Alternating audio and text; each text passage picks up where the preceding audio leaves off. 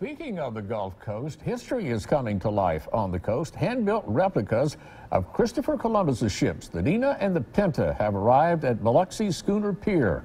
Chancellor Wynne was there to welcome the ships. Seeing the ships make their way through the waters, it is easy to imagine Columbus and his crew exploring new worlds. This is the best classroom I've ever had, because here the kid doesn't have to use his or her imagination. You come on board and you have all your senses working in terms of what the size of the ship is like. They're all wood, all the same materials that the ships were originally built on. Dave Zank spends most of the year on board the Nina as first mate, a ship built by hand without power tools. We're museum ships, floating exhibitions, if you will.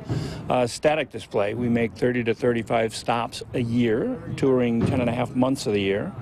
Concentrating on the eastern United States. You can step on board and back in time to see what it was like to be Christopher Columbus, sailing into the unknown. Essentially what we're doing is educating the public and conducting tours for school groups. Come aboard, all about the age of exploration, Columbus's 4 voyages, the ship, the caravel that he used. These ships were used by most of the major explorers to open up the whole world to exploration.